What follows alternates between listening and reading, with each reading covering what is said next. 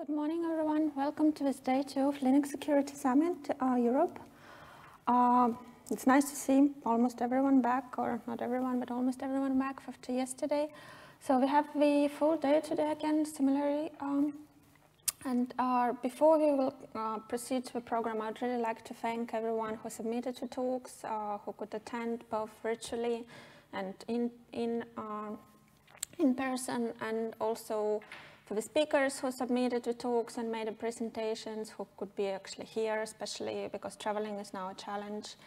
And for the program committee to have put a lot of work trying to make the technical program interesting, and as well for Linux Foundation and Jennifer to making this happen and organizing everything. Jennifer is very back.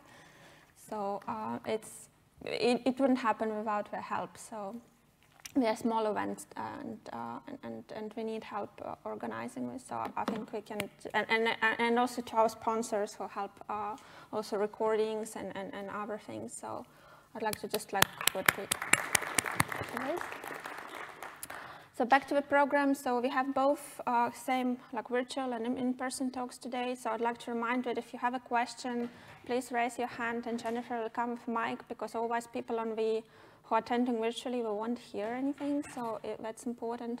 We still have time for buffs at the end of the day. I don't know how many people are staying, because many of us been the whole week here already. So many people are leaving. But if you do want to organize a buff, similar like usual for us, so just write the topic and the contact point there. And at 4:25, I think we have, yes, 4:25 today, we have times for both. So with that, I guess I would like to welcome our first speaker today, so Andrei, talking about the sanitizing Linux kernel.